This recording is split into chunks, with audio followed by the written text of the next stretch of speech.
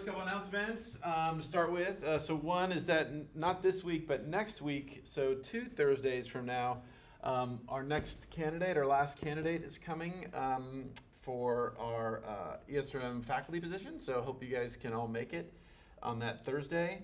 There's coffee at 10 if you guys want some free coffee and hang out and talk with Dr. Cafella. And if you can do a teaching demo at 1 that everybody's welcome to over at the Smith Decision Center. And then just above us, above this room at 3 o'clock, she'll be giving a research talk about her work, her current work and her future work.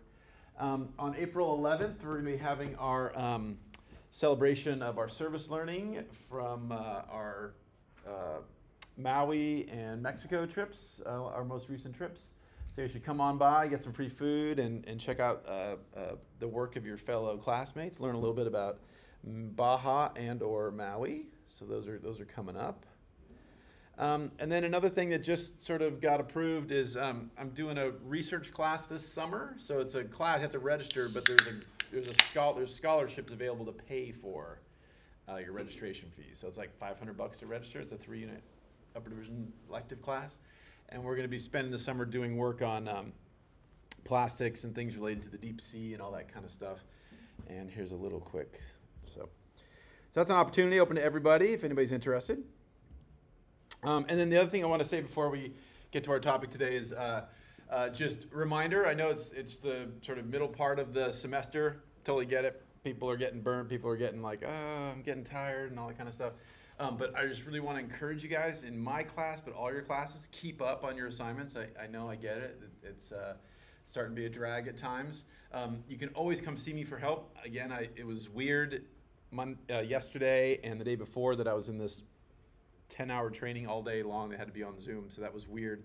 So I didn't have office hours. I apologize on Monday or Tuesday, but that's all done. And so so happy to meet with you guys in office hours, or if those don't work and you guys are struggling, you guys can always reach out to me. We can figure out a time we can get together. And do remember, we have Slack when you guys get stuck on something, like, and I don't have to answer. You guys can just ask the group and people can respond. So do that. And then I just looked at a little bit of data from you guys from this last week. I did it last week. And this is basically folks that haven't submitted stuff. Either they didn't submit something, they submitted it late or whatever. And this is how much you guys are watching the videos and stuff beforehand.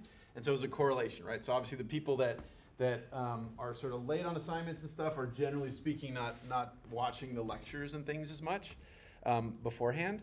But folks that do watch the lectures ahead of time do better on our quizzes is one metric, right? So one way to prep is just to make sure you guys view everything before class, and then that of course correlates with average grade in the class. So the more you guys can get all the readings done, the videos, and sort of run through the assignments, you're going to be better. And so again, I understand that everybody's busy and things fall behind and stuff, but make a concerted effort to not let yourself fall behind, and then you guys will be okay.